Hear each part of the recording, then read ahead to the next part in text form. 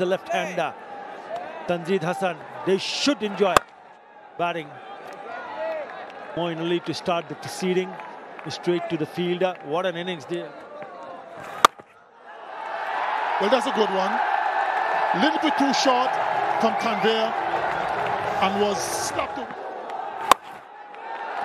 It's an outside edge, it's just gone over the top of that infielder and it's going to go to the boundary. It does.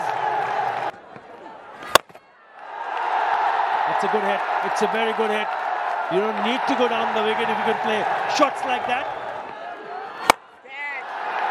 In the air, two fields are converging. There's a collision. That is poor cricket. Somebody should have called.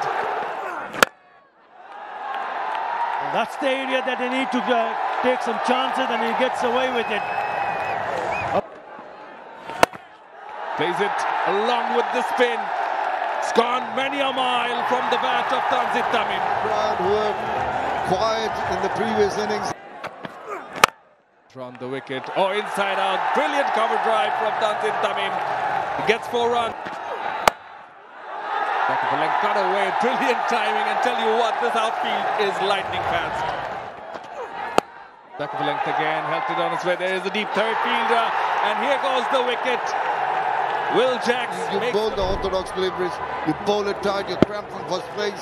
It's a tad higher than he anticipated the bounce. Could not really get underneath that one. And a good catch. Anticipated for 41. It's 80 for 1.